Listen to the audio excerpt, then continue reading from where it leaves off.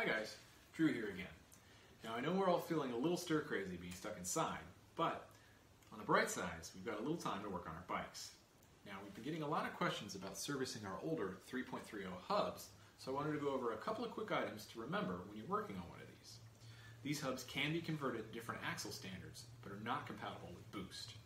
This hub happens to be set up as 12 by 142, so if I wanted to switch it to quick release, I'd have to change out both the axle and the end caps. Keep in mind that these end caps are specific to the free hub type, so order the correct ones whether you've got a Shimano style free hub body or an XD driver.